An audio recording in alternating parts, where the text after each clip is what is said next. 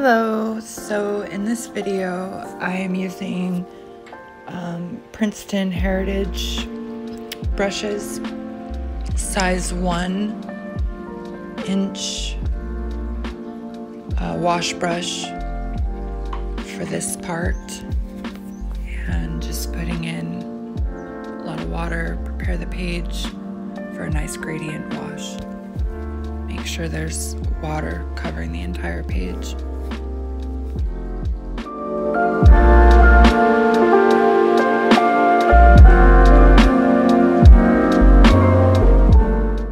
For this painting, I'm using my Mungyo watercolors, and I start with a nice bright yellow at the top and pulling in color straight from the pan.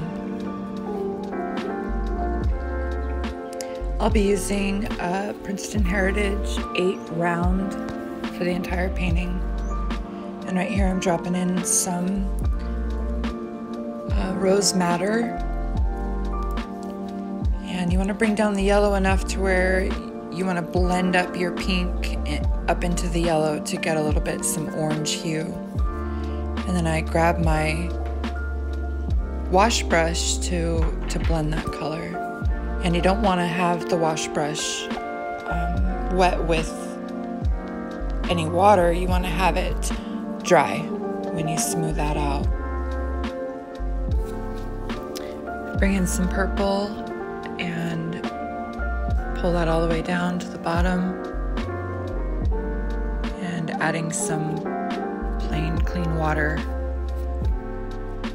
to pull any remaining color down. And then I'm drying the sides and along the edges so I don't have any back runs.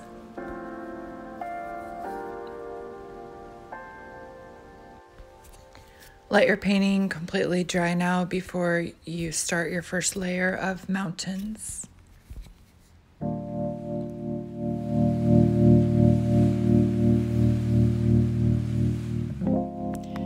For the first layer of mountain, I am mixing two different purples, one lighter purple, one darker purple, for the first mountain that you're gonna see. But I also dilute it with some water so we can get a lighter value of that color.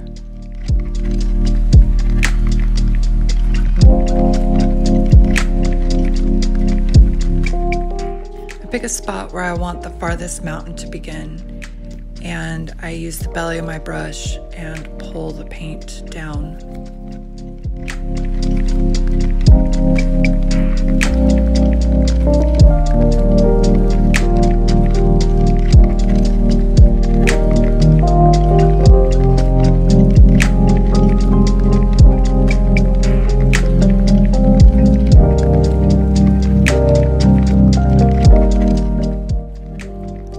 Next, I go in for some clean water, and I just pull it down, all the way down, just pull it down. And keep going in for some clean water, because I don't want any hard edges going on, so I want all the water to go to the bottom. Here I got distracted by a big piece of fuzz in the middle of my painting.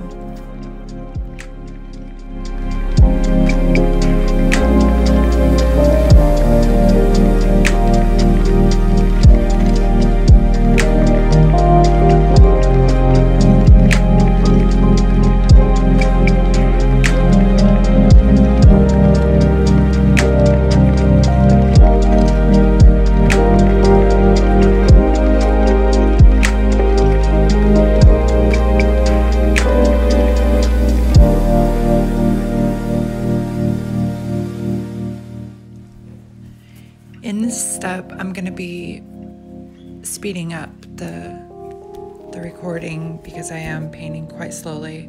It's been a while since I have done a painting of this kind, so I am noticing that I'm painting a lot slower than usual. I mixed my paint to be a little bit darker in value for this next layer.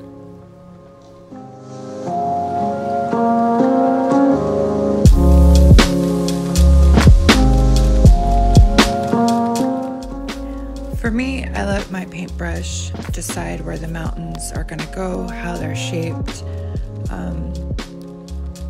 To be honest, it kind of drives me crazy at times because my hand likes to do a certain fluid motion, but I just can't bring myself to draw them in, but you can.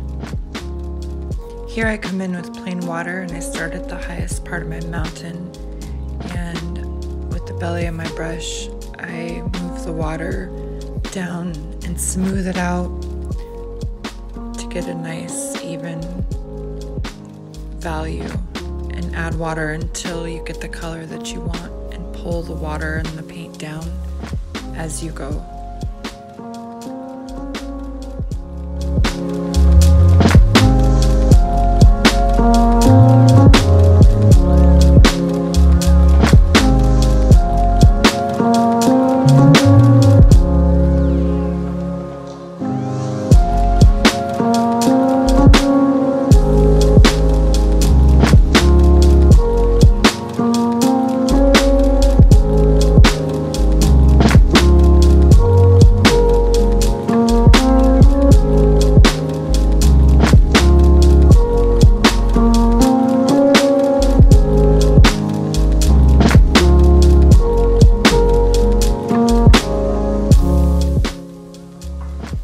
Here I'm still mixing color on my palette, and until I get the value that I want, darkening it a little more from the last layer.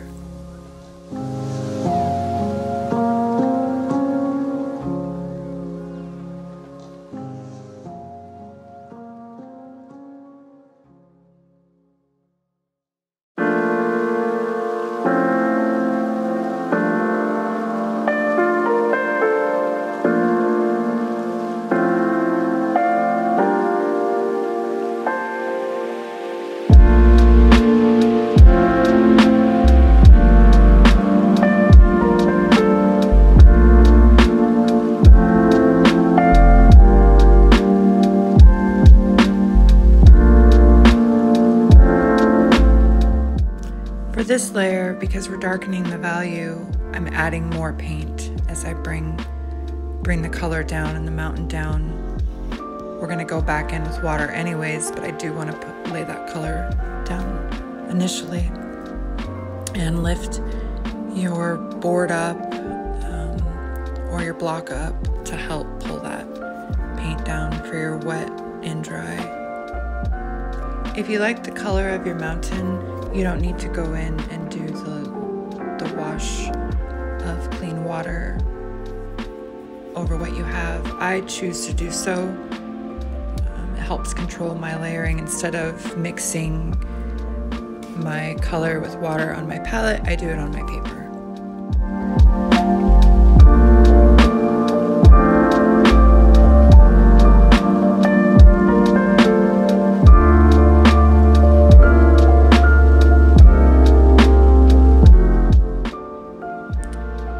Here I'm determining where I want my layer of mountain to be and kind of getting an idea for the shape, and always hoping that my hand will agree. But again, you can draw them in if you'd like.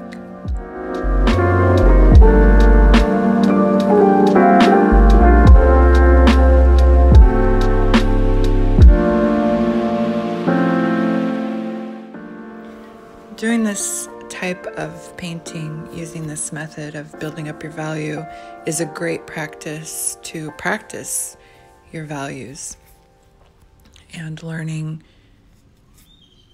how your paint also dries. So how to get your value that you want while it's wet, being able to learn what value it will be when it will dry.